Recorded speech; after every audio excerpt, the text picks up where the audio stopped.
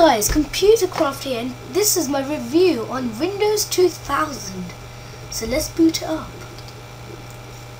Da la la. We're starting Windows now. It is actually, I think, it's very advanced for its time. It's 1985 to 1999. It's very advanced, and it's built on NT technology. So from the very beginning of the boot up, it's trying to show off that it's epic. So let's see if it really is epic by putting it to its faces. Our first section would be usability. Is it easy to use? Oh, there we go, the classic Windows music. As you can see, I've already messed around a little bit with the operating system because I've customized it a little bit and stuff. And it looks really nice, I think. Yeah, it just looks really nice. So these are going to be our tasks. Number 1 is the time. Number 2 is writing a text document and finding it later. Number 3 is seeing some is customizing the operating system in any way. And number 4 is just general usability. So let's start. So number 1, what time it is? Well, as you can see clearly down here, it is 9:23. Now one thing I straight away know, which I want to point out, is it doesn't tell you whether it's AM or PM. Well, I guess it would sort of tell you because it goes 09, but I think so. Even though it's a virtual PC, it runs on exactly the same time, which is the real time. I don't know what's wrong with it, but that was pretty simple. Our second task is writing and opening a text document. So let's start. Programs, accessories, WordPad or Notepad. Very simple. I'm going to choose Notepad.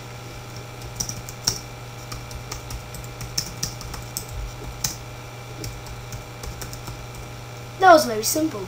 Let's save it. And we're going to name it Untitled. Now let's try to remember where we save it. An easy place to save it would be desktop. I really like the way the save dialog is made. That was very simple. Now let's open it. There we go. Very simple and easy to use. I really like the animation which included in this, but never made the way fully to XP, such as this. The fact that the menus pop out. It really appeals to the user. However, our second task is much more important. Customize the user interface in any way possible. So let's start. Properties. Screensaver appearance. As any other Windows, it is very easy to customize. And it follows the basic methods we used in the early Windows. I like this wallpaper. Let's change it.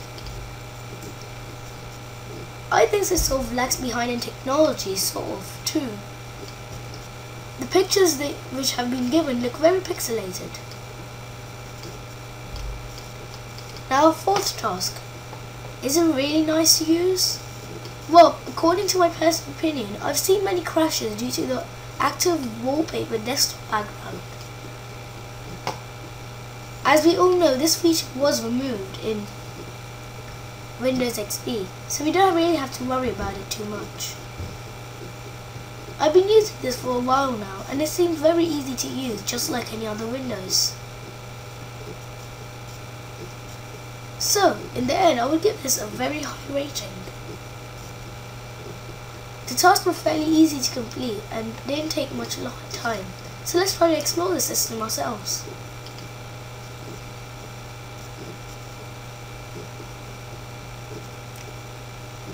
Internet Explorer was very advanced according to that time.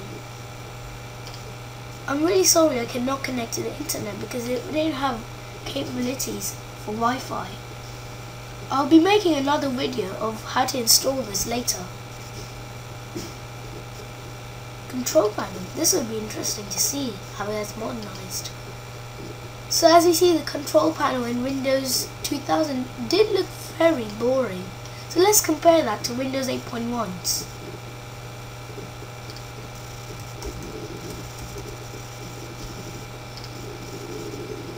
We can see a huge change between the two operating systems. However, there is a 14-year difference between them which we have to consider. We can really see the involvement of Windows throughout this time. However, Windows 2000 also has a few positive sides to the control panel. For example, there are File, Edit, View, Favorites, Tools and Help options at the top. There are also a few more options that we can see below. However, in the new control panel home, we don't see much of that over here. We also see this sort of new file technique thing. I don't exactly know how to say it, but this text-based one isn't really epic to the user or appealing to it. However, this at the time of course was epic. Well, considered epic. So all in all, I think this is an epic. I don't know why I'm saying epic so much, but I think Windows 2000 is really good. Let's try to take this document out of the recycling bin without using this button.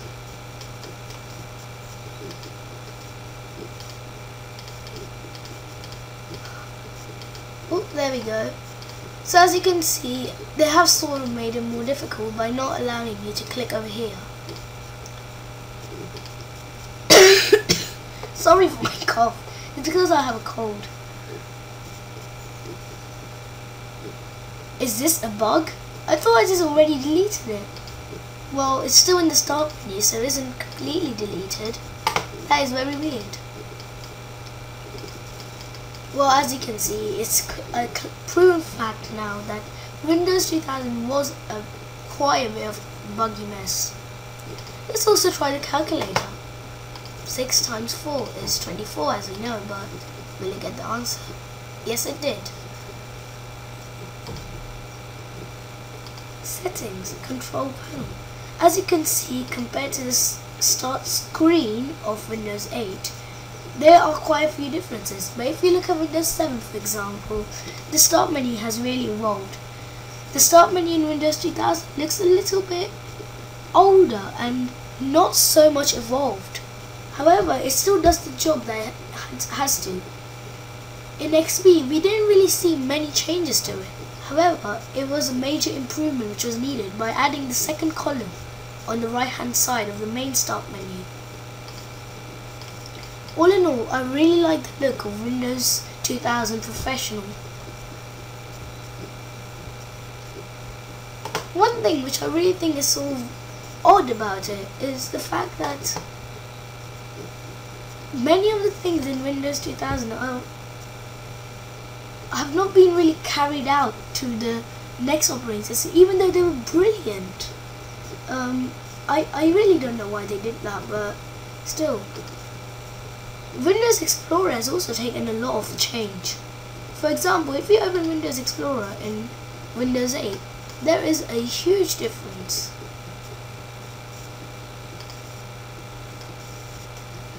We see a much more simpler interface in Windows 8.1. However, we see a complex, jagged sort of interface in Windows 2000. This makes it very complicated to use.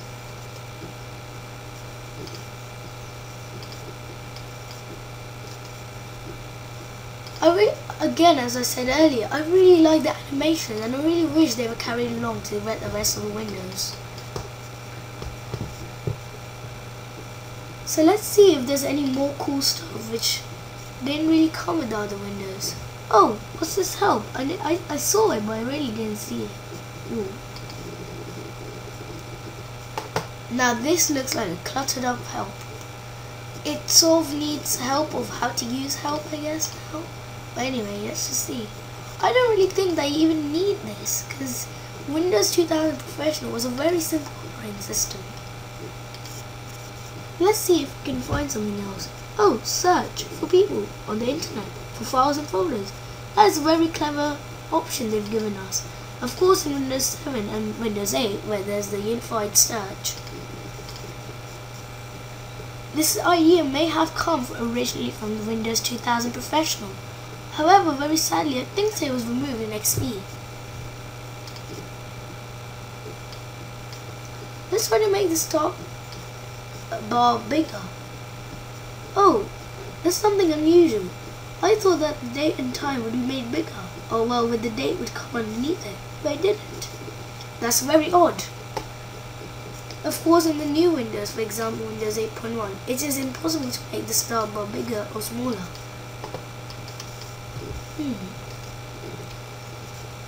Let's change the desktop background again. Ooh, this looks nice. Oh my god, it is rubbish. It's very pixelated. Let's change it back to the golden petals. Another thing which I loved about it was the fact that personalizing was taken to the furthest extent. Not only you could change the desktop background, you can change every single detail by changing specifically which font or which color would this headings be, or how would the tabs be laid out. I really wish this customizing options were taken to the further windows, but they weren't. I think so. This is the end of the review of Windows 2000. Like every single operating system which I will be reviewing, I would give a score out of 10. I would give Windows 2000 Professional a score of 5 out of 10. The reason why are, first of all, it is very buggy on the negative side, and it looks very pixelated even though for its time. On the positive side, it was also very advanced, and the deep customizing is very good. Also, it comes with a lot of pre-installed software, which is very handy. Thank you for watching, and this was my review of Windows 2000 Professional. And of course, don't forget to like and subscribe. And don't forget to miss my installation process of Windows 2000, so you can do this at home. Bye.